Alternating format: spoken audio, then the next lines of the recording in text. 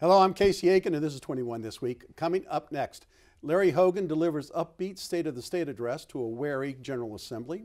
Democrat Kweisi Mfume and Republican Kimberly Klacik to face off in race to succeed Elijah Cummings. Gallup poll shocker. Race relations better under Donald Trump than Barack Obama. Seriously, get out of here. And high drama at the State of the Union address. Stay tuned. Our panel of insiders will give you the story behind the story. We're joined by the former Majority Leader of the Maryland House of Delegates, John Hurson, Secretary of the Maryland Republican Central Committee, Mark Uncapher, Republican National Committee woman, Nicolee Ambrose, and the former Mayor of Rockville, Susan Hoffmann. Stay tuned for these stories and more on the next 21 This Week.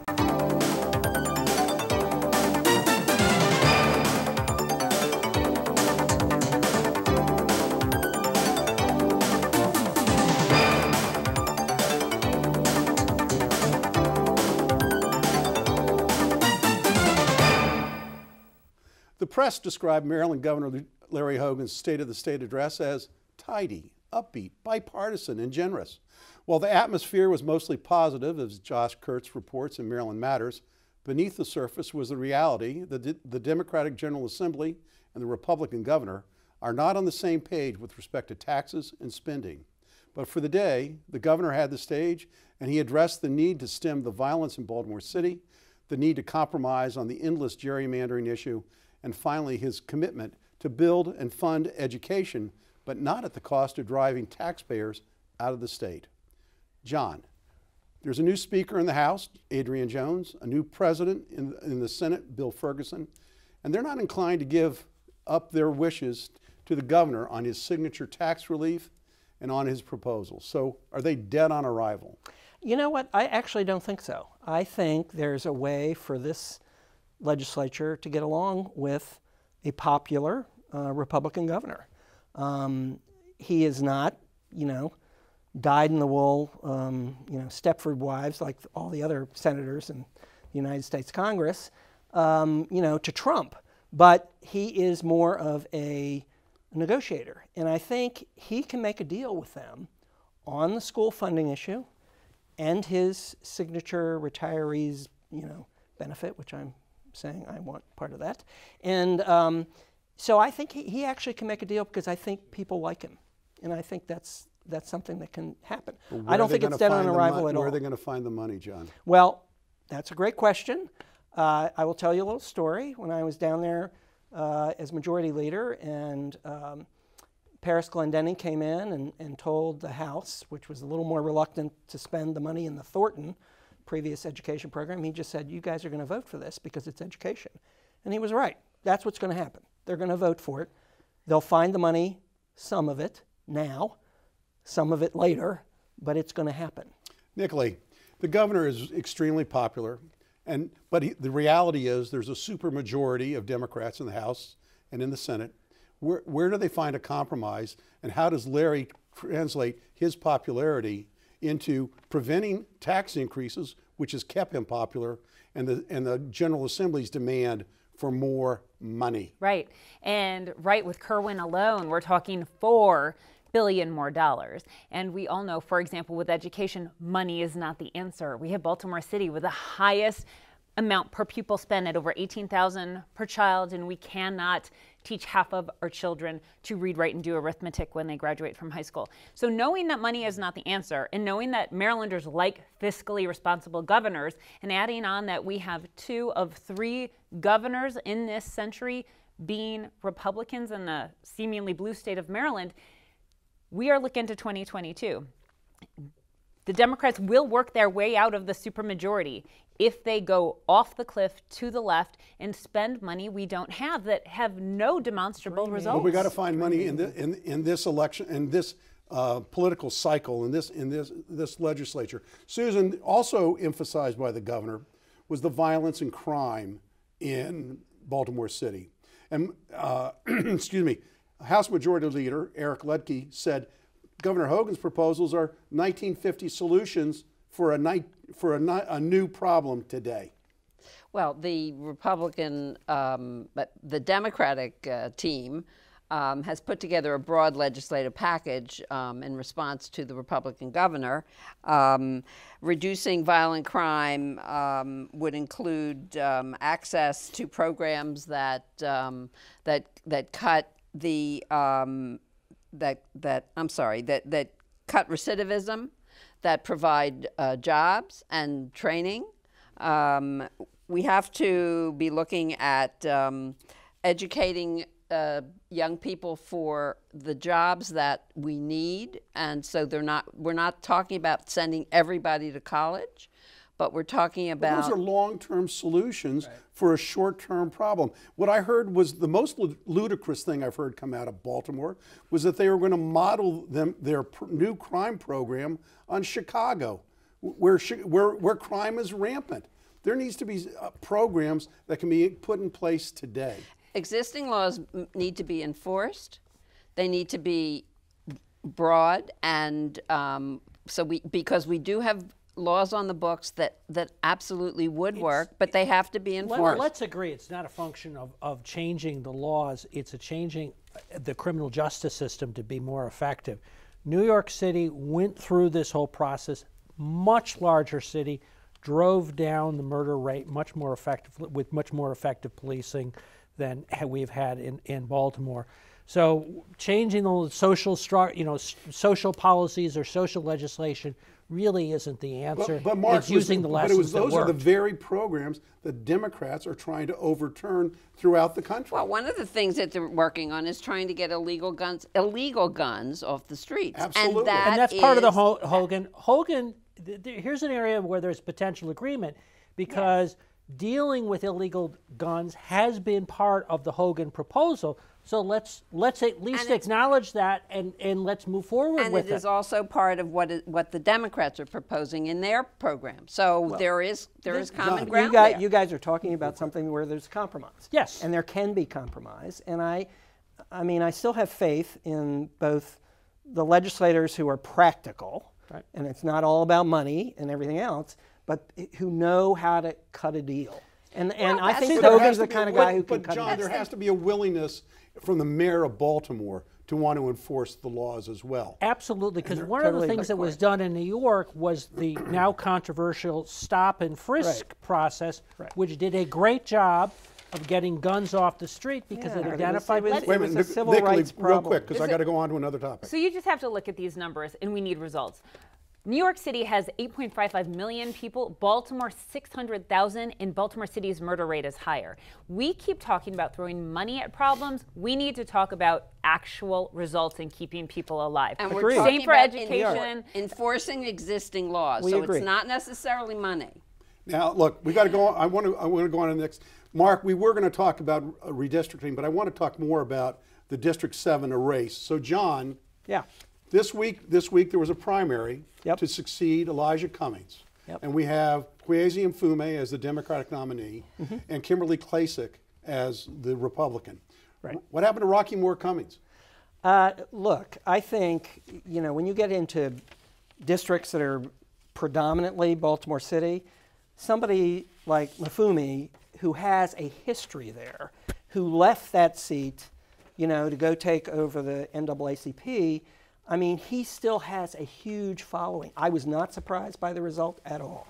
I mean, look, she's a wonderful woman, and I think, Elijah Cummings was my friend, and it was very hard to see him go, but this guy, Mfume, had a long-term relationship with that district, so I wasn't surprised by the result.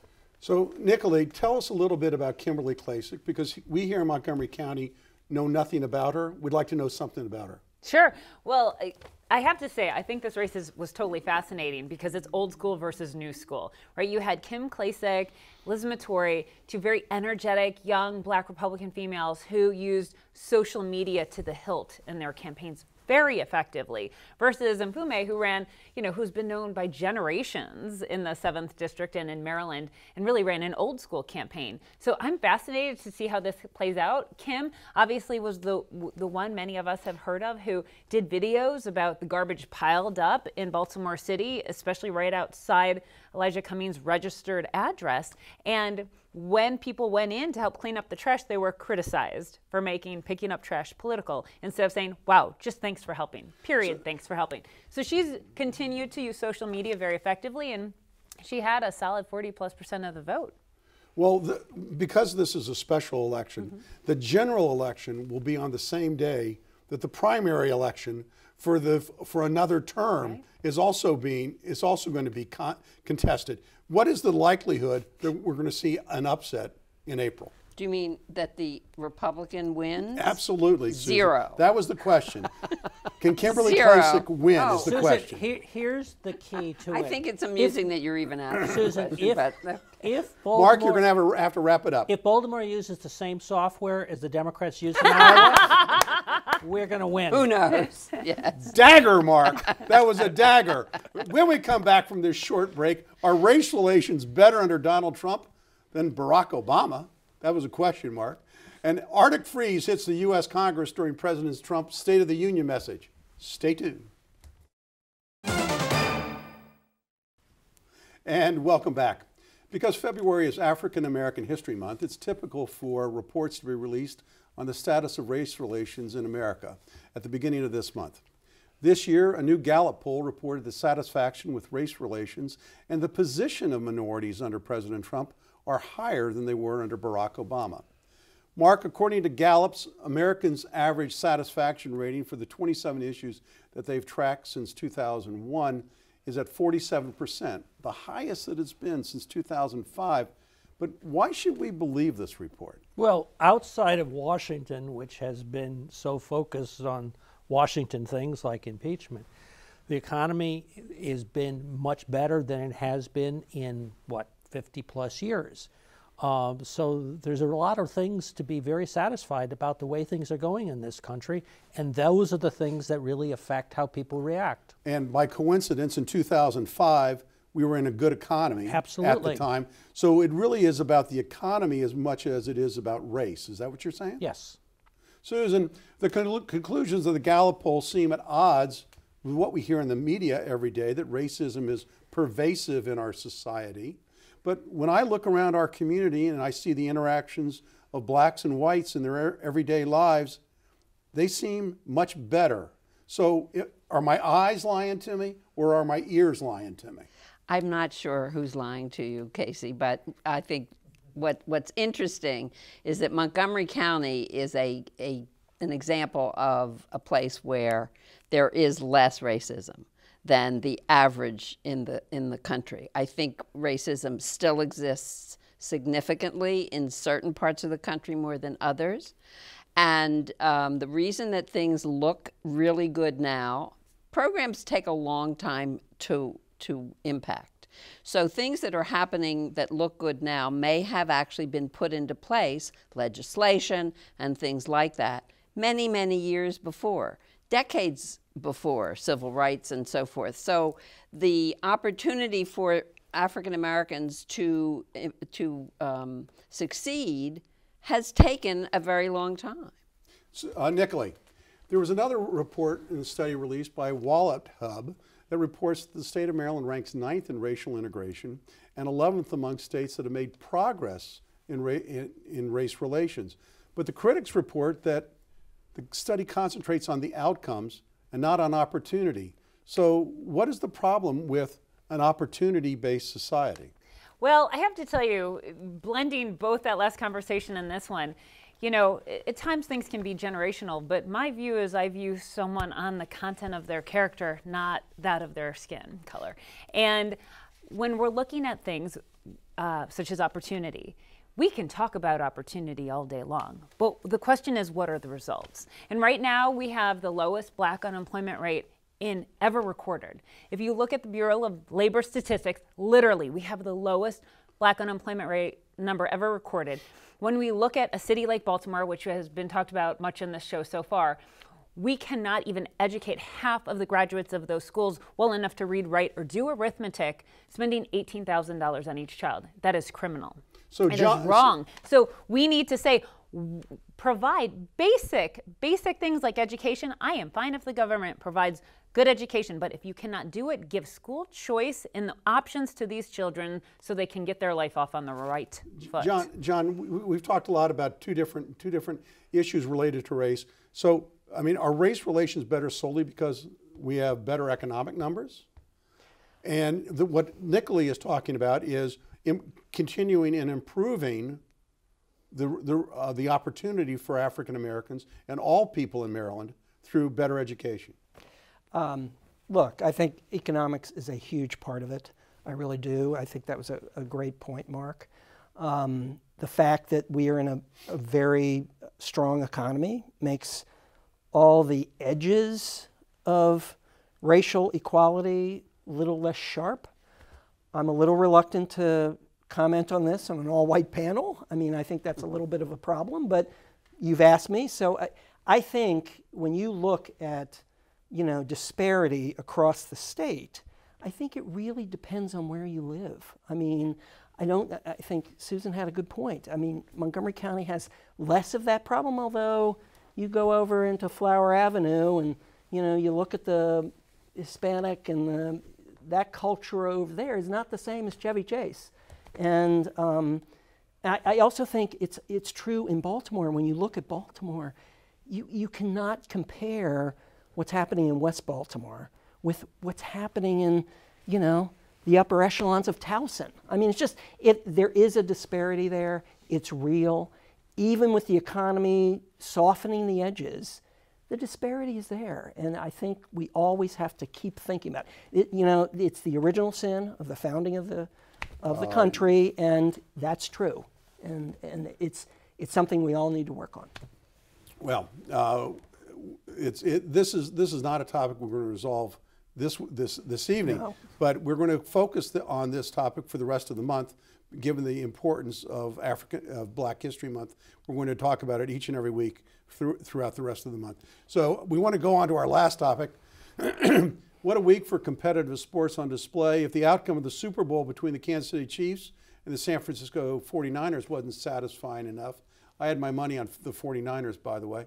Too bad. The political gamesmanship that occurred on Tuesday night as President Trump delivered the State of the Union speech to Congress had to be one for the ages.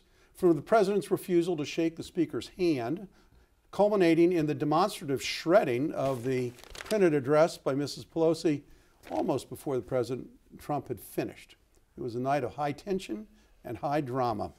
John, the day after the State of the Union, the United States Senate acquitted President Trump of the House bill of impeachment. Now, you can criticize the Washington Post writer David Van Driel, who thinks it was predictable because the House handed him a disastrous decision to halt their investigation and presented a gapingly incomplete record to an unwelcoming Senate. Casey, you and I are going to disagree about what the House did. I thought the House passed over their articles of impeachment because they had the evidence. I never saw anybody on the Republican side refute any of that evidence. So look, you might be right. They could have waited more time, gotten more evidence. But Nancy Pelosi never wanted to do impeachment. She didn't want to do it.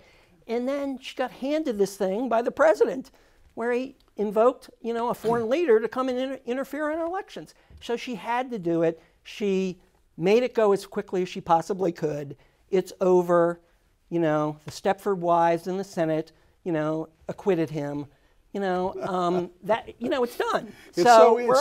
You're absolutely right, John. We differ 180 degrees on this, but it's so interesting that we talk about the Stepford wives in the Senate when we had the actual Stepford wives all in white in the House. Yes. the night of the State of the Union address. I mean, you say that there wasn't enough evidence. Well, no, I said there was enough evidence. The Republicans weren't allowed to present any evidence in the House. That's absolutely there was plenty of time for them to do that. They didn't. The president's lawyer was not admitted.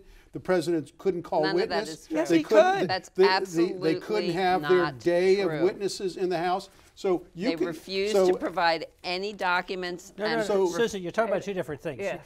No, You're I'm talking about in the the evidence. House. You're talking the ability of Republicans in the House to present evidence. What you're talking about is They had had that every chance. opportunity. Mark, did not they have did. They did. They Of course They did in did. the Judiciary Committee. They are could you have had the talking about? President's They Counsel were was locked in in a high the- security room in the basement and it wouldn't even let in and Republicans. all the That's not true. No, that's That's not a lie, true. too. That's What not planet? true. You're That's listening to absolutely Fox absolutely News. wrong. They No, were I'm in there. Talking about any Republican congressman They I were know who has in- repeatedly said they would not even let me in. They were They're lying to you. Do It's you a- believe They this? were in the Oh secured my God. room. Ladies and gentlemen, It's a I want it's to a go to Mark lie. on this because obviously we differ. John mentioned that Nancy didn't want to do impeachment, and I think that probably was true at the beginning. I will tell you that strategists that I spoke to November of 2018 said she absolutely cannot resist the demands of her caucus to go down impeachment, and she didn't, and she couldn't.